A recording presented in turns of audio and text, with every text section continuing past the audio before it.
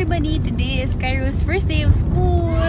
Actually, it's just a playgroup, but parang school na din siya. I'm not really like sending him there to learn ABCs or what, but gusto ko lang na may makasocialize siya na other toddlers. So we are trying out Gymboree and it's still a trial class today. Tatry pa namin if gusto niya, if he will cooperate, if he is too young for it. We're not sure yet. So we'll try to take you around with us today.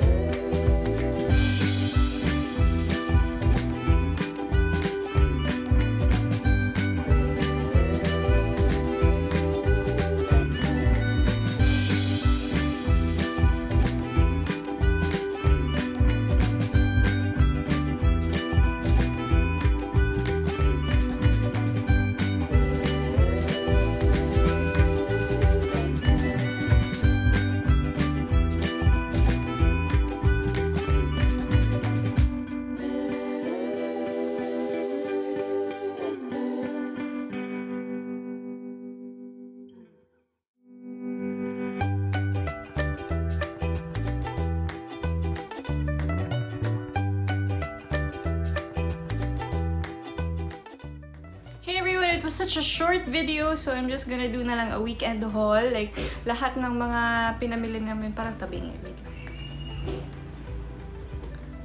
Okay. Lahat ng pinamili namin over the weekend, I just want to show you kasi I really enjoy watching hauls, especially hauls by Mommy V.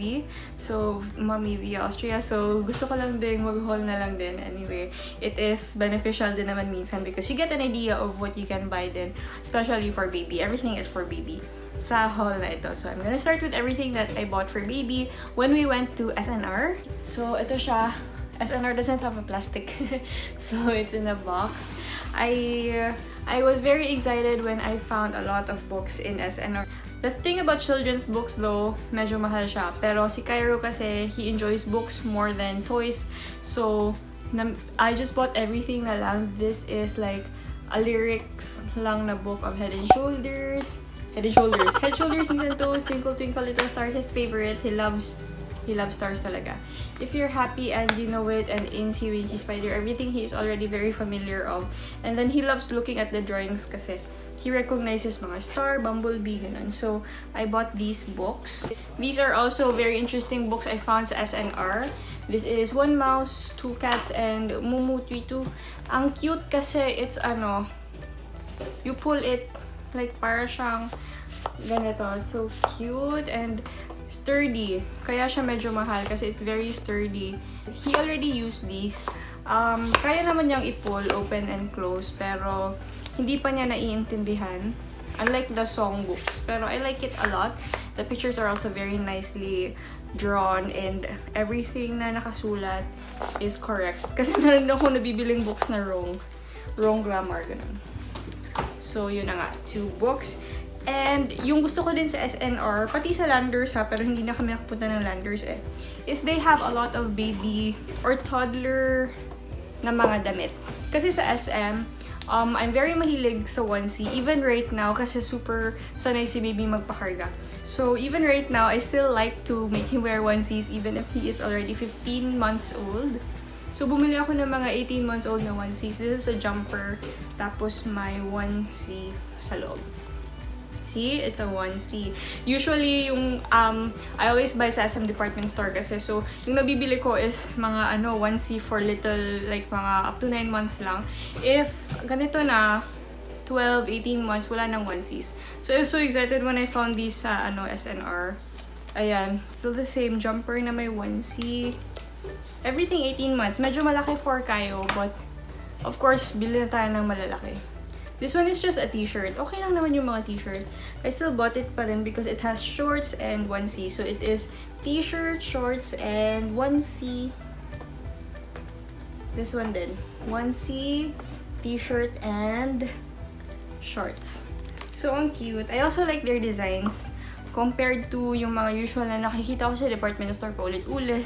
Yun lang yung nabili ko for Cairo from SNR. And then when I went to Ayala, we went to the Mustela booth. Kasi paubos na yung Cetaphil Pro niya. And instead of going back to the ordinary Cetaphil na gentle skin cleanser, I decided to give Mustela a try because hindi pa din, as I have mentioned in my Bath Essentials video, hindi pa din completely nawawala yung eczema ni baby. So, well, there's no harm in trying naman this Mustela Stellatopia cleansing cream. It's very, very moisturizing daw kasi, and it is one of the best types of bath cleansers for yung babies na may atopic dermatitis. So, this is what I got from Mustela.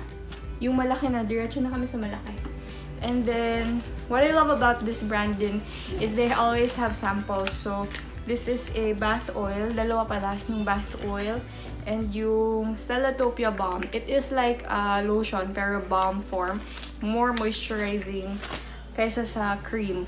So, that's from Mustela. Next is when we went to True Value in Ayala pa din. Kulang na kasi yung mga baon na ni Cairo. So, bumili ako ng parang Tupperware. Hindi naman to Tupperware. Plastic container. The brand is Decor Telfresh. Made in Australia. Hindi siya pang baby but it is BPA free.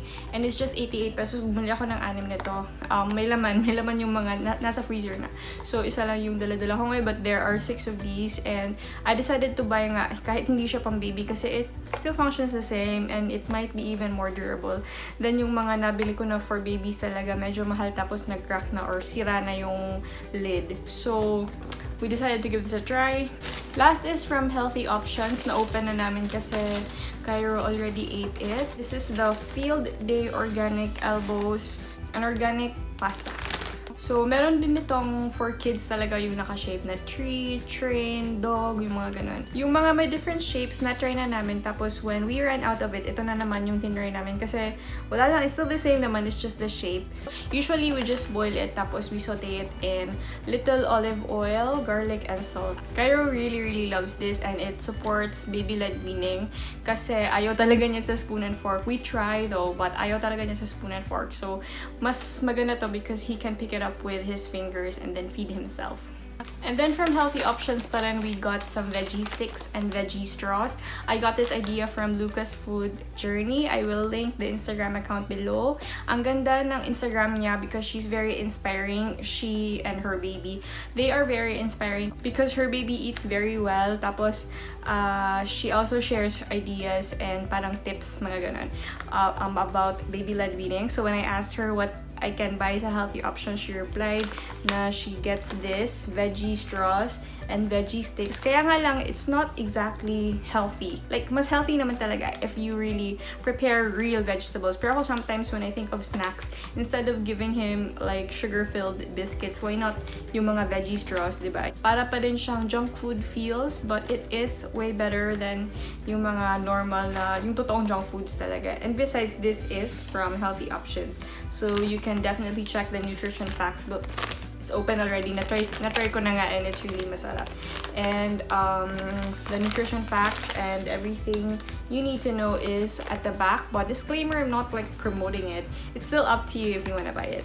I'm just showing you everything that I got from Healthy Options. And actually, that's it for the weekend. Yun lang naman yung mga pinamili namin for Cairo. So, thank you very much for watching and I hope you enjoyed my very, very mini haul. Yung plan ko talaga is mag-grocery haul or something really interesting like that. But so far, hindi pa kasi kami very, very big grocery. But anyway, thank you very much for watching and I hope that you can subscribe to my channel, like this video, and leave a comment below. I really, really love reading your comments. Minsan hindi ko na-replyan, but I swear that I read everything. Sometimes I do it in bulk, like one Friday night na hindi ko kailangan gumising na maaga the next day. I just stay up reading all your comments. Minsan I reply, but I'm trying talaga na kahit yung mga super old comments, I will really reply to all of those, especially if you have questions. Thank you very much once again. Bye!